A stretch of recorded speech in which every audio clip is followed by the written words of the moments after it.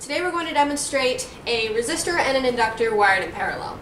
So first, this demonstration requires two power supplies to generate enough voltage.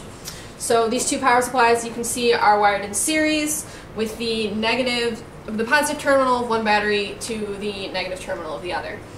And then connected to the batteries we have this resistor, which is just a light bulb. And the light bulb is wired in parallel with this inductor here. This switch controls the flow of current through the circuit, and the switch is wired to the battery, the other end to the rest of the circuit, the light bulb, and the inductor.